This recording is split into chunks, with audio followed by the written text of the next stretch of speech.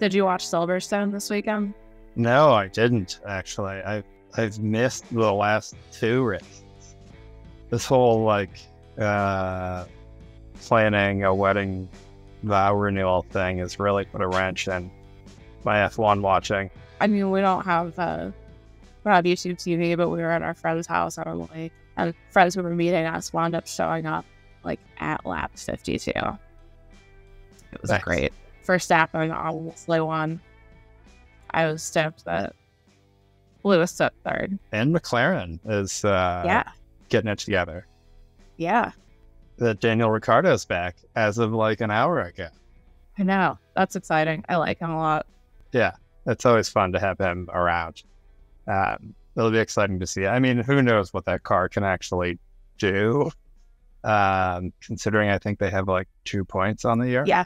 It can only get better. It can only get better. A great segue. So today, Chris is here to talk with me about the first Ford Model A being sold. On July 23rd, 1903, the first Ford Model A was sold.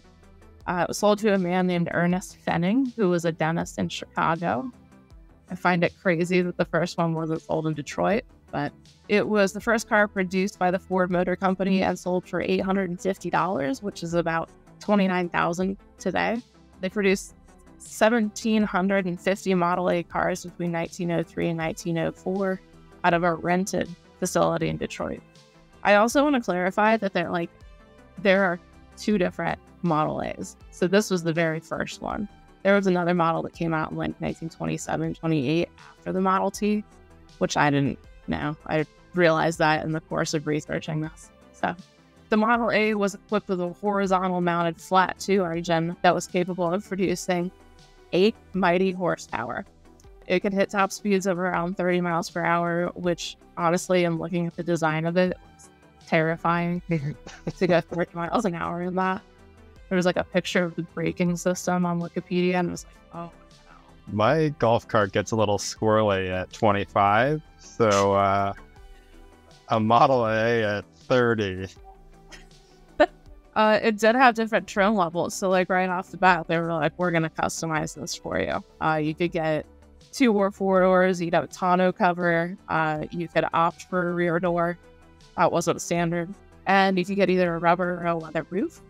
2 years later, it was replaced in 1904 by the Model C, which had a brief overlap, and they made the AC, which, as Abbey Charles, I guess that has to be my favorite model. It basically was just the Model A with a 10 horsepower engine. They had spent almost their entire $28,000 investment, which is $911,000 today, building and promoting the Model A when the first one was sold. They had something ridiculous $280 left in their bank account.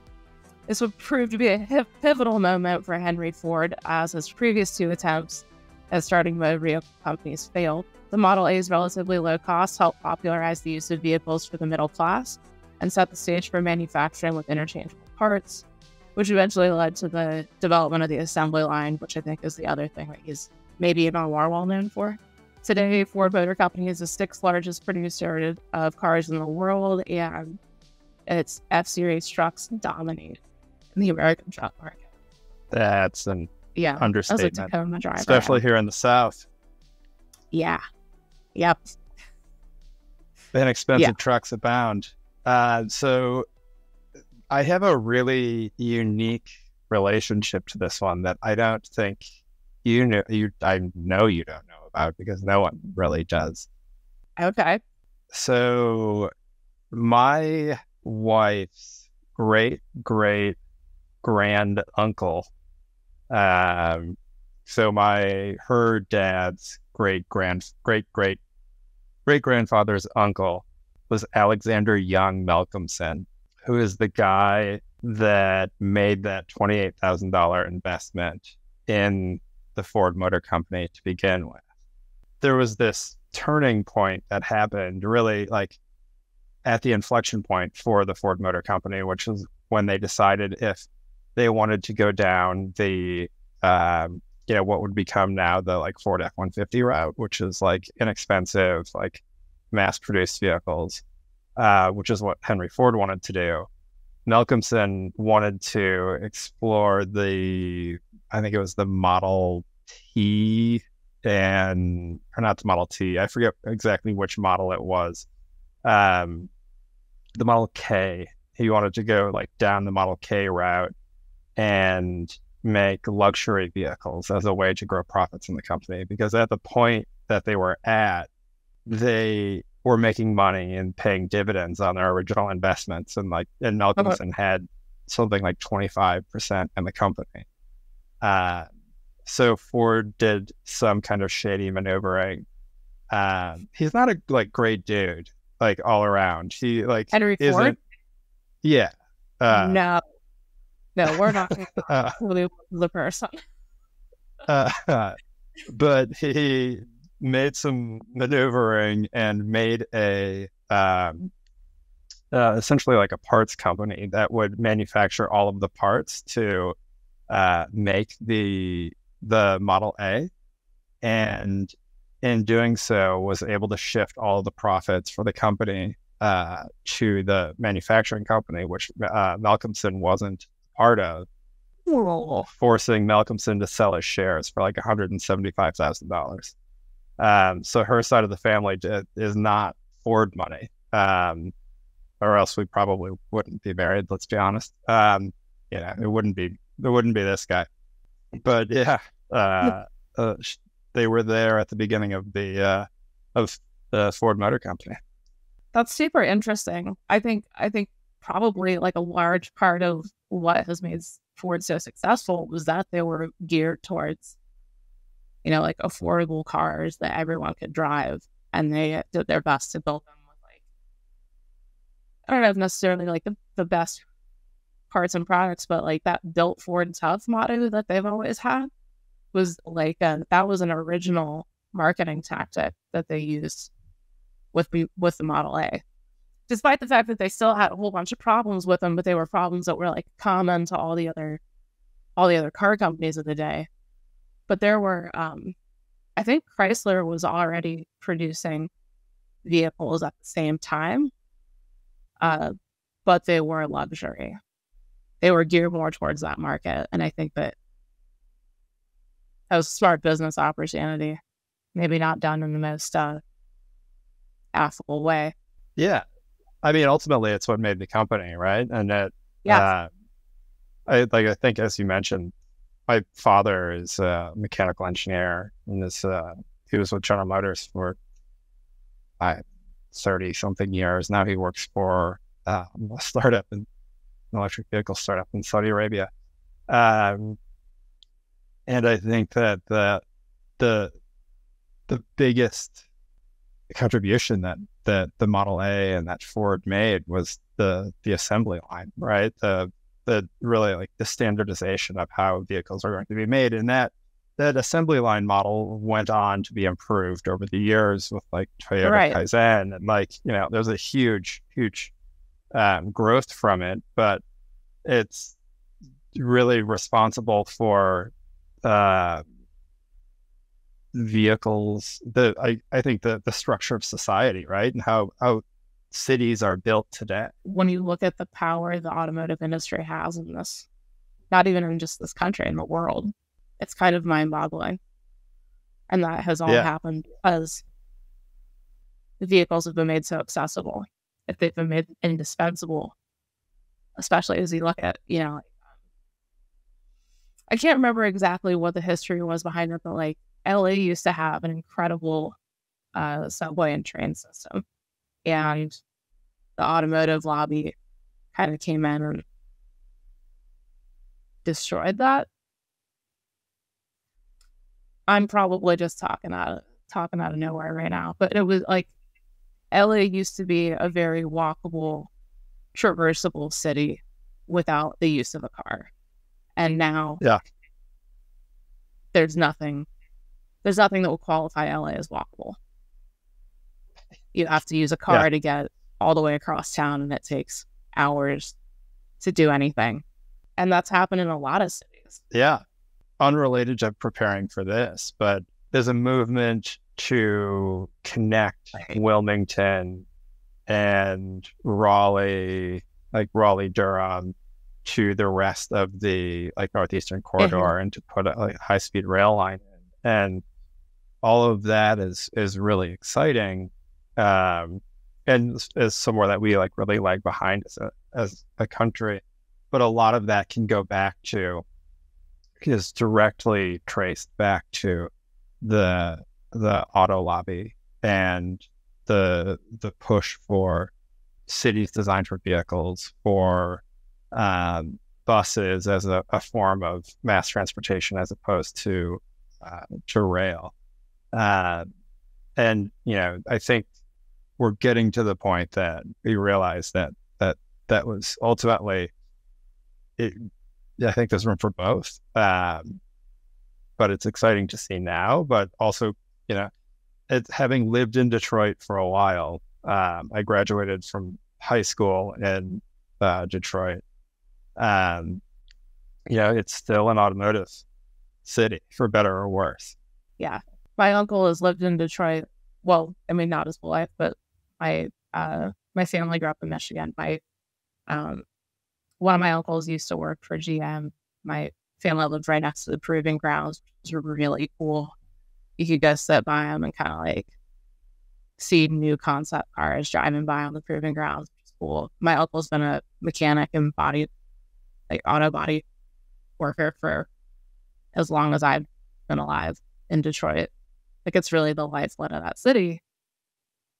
And it's still like the focus is moving away from that, I think, in Detroit. Or maybe not moving away, but becoming more inclusive of other things that make a city great besides just vehicles. Wife Kristen's uncle and uncle live right next to the proving grounds now. They're like family. They like owned a bunch of land. The Malcolmson side of the family owned a bunch of land out there, and now like they've kind of subdivided some of it like amongst the family, and some of it is sold off, but it's like basically across the street from the proving grounds. So it's nice out there. I mean, Michigan's a really interesting state. If you look at all of the states in the country and percentage wise, the number of people that were born in the state that still live there, Michigan ranks the highest of really? Yeah, of residents that never leave the state. Interesting. So it's a very unique, specific feeling to Michigan. All of that. My younger sister lives now in the city where I was born, which is in Michigan, in Traverse City. I mean, that's the good side of the state. Like, and this is total like bias for me because I told Kristen I've moved out of the Midwest 3 times and I don't intend on doing it again. You just have to stay out now.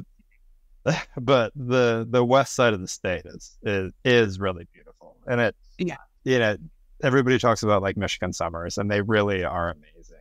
Like, it's a really magical time to be there. But part of the reason it's magical is because the rest of the season is so bad. But the west side of the state is really great. My parents bought a house on a lake when my dad retired. He was really excited to move back to Michigan because that's where him and I were both born. And my stepmother grew up in Hawaii.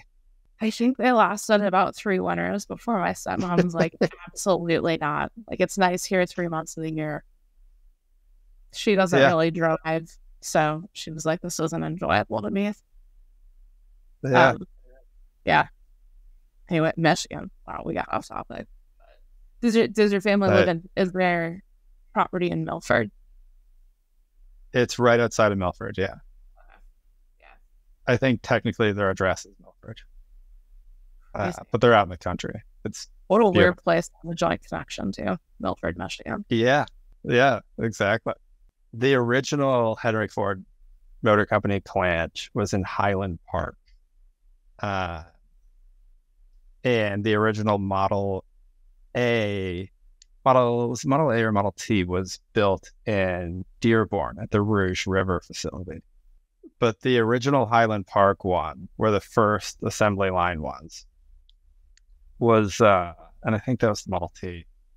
It's a little rough around there. That facility has like fallen into disrepair, and I don't I lived in Detroit for a while, and like in high school, used to go down to shows downtown, and like lived in Brooklyn for a long time, and like worked in some neighborhoods that like were certainly not gentrified, and like I know how to like take care of myself, and like I generally don't feel unsafe around the Highland Park plant. I did not necessarily feel the most safe. This isn't a nighttime walk by yourself spot.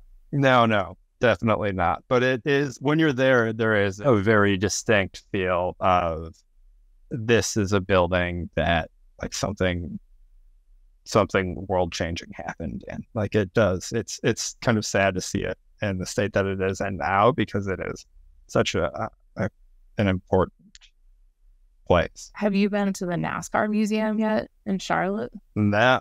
Yeah, we found out about that kind of like as we were when we were out here looking for houses.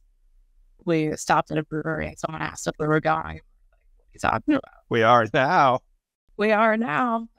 We didn't wind up making it because we had to catch our flight, but it's I think it's super interesting that North Carolina is such a hotbed for racing. Hey, Haas F1 has some headquarters here. Really? Yeah. Well, Gene Haas, all of his like teams are based outside of Charlotte, so their F1 contingent, and what's his name lives in the U.S. in North Carolina primarily. Gunter Steiner. Oh, really? So maybe you can run into Gunter Steiner somewhere around North Carolina.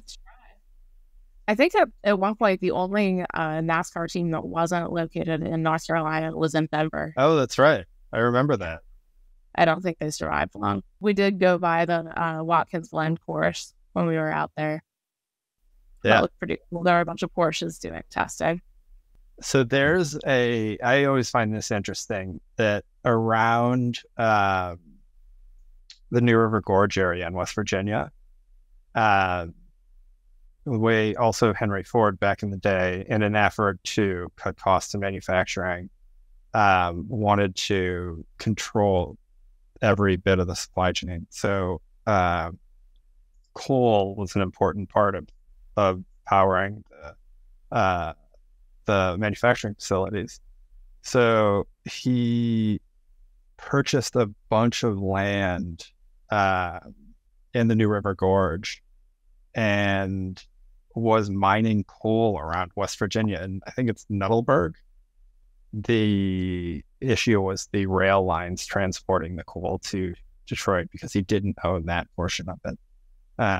So he ended up shutting them down, and they've kind of fallen into disrepair, but they still exist. You can go hiking around the New River Gorge and see these big like coal chutes that or coal conveyors that are from Henry Ford back in the day.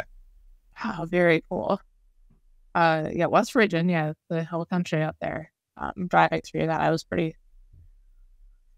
it's hard to make the connection. Like, obviously you have to have mountains to mine coal from.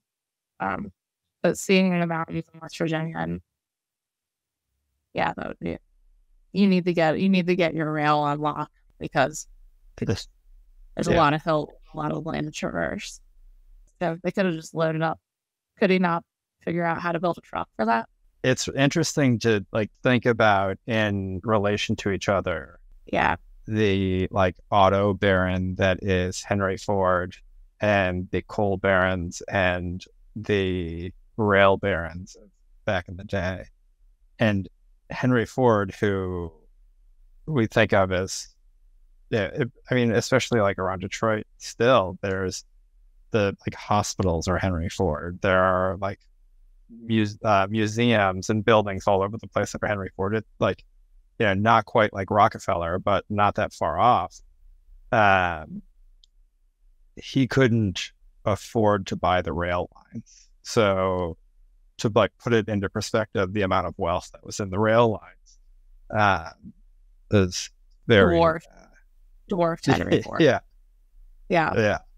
Apropos of nothing, I was also, as part of this, I looked up what the fastest production cars are now, and in that realized that the fastest production car that a person can purchase is faster than an F1 car. It was the Lucid. Yeah. was the specific Lucid Air Sapphire, the 1,200 horsepower, 3 electric engine sedan with limousine style seating in the back. Retails for a cool $250. That's not bad. That's not bad for 0 to 100 in 4 seconds, and you still sit in the back like you're in like a Maybach. Like, that's pretty sweet. Yeah, but then does somebody have to drive it for you? Like, if I'm spending $250 on a car, I'm in the driver's seat. I also found it really interesting that like the top 4 cars or the 4 fastest production vehicles right now are all either electric or hybrid.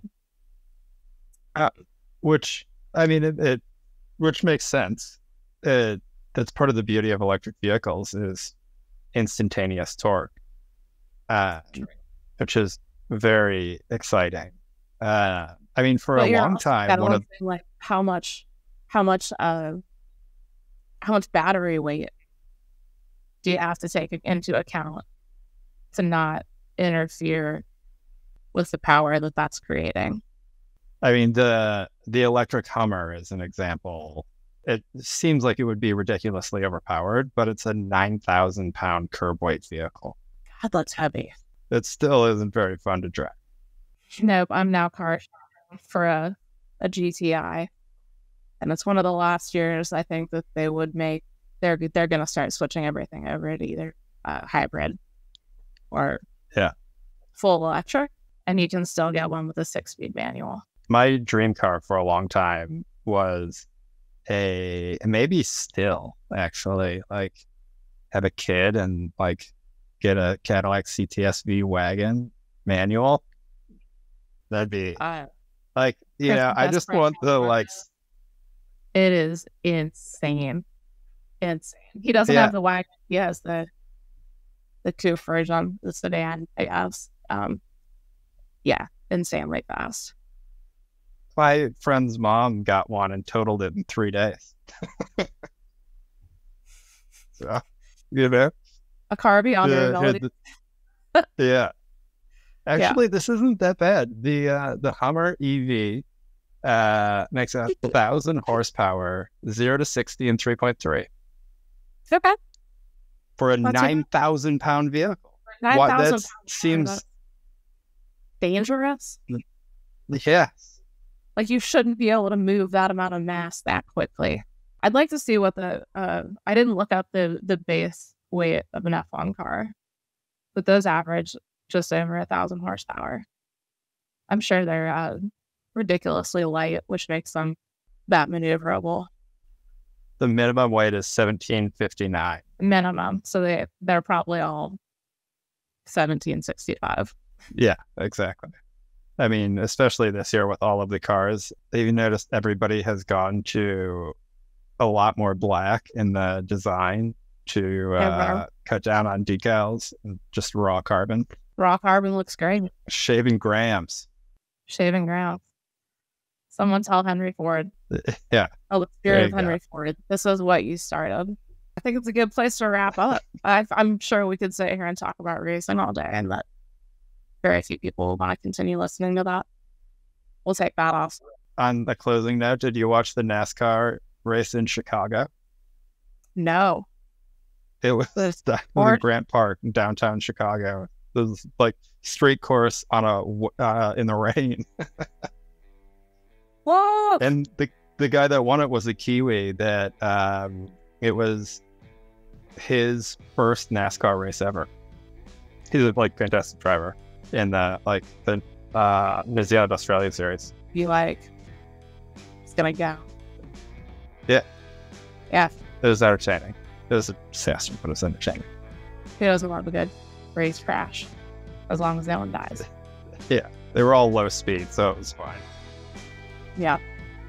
Thanks for listening to the Frontier Podcast powered by Gun.io. We drop 2 episodes per week, so if you like this episode, be sure to subscribe on your platform of choice and come hang out with us again next week and bring all your internet friends. If you have questions or recommendations, just shoot us a Twitter DM at The Frontier Pod, and we'll see you next week.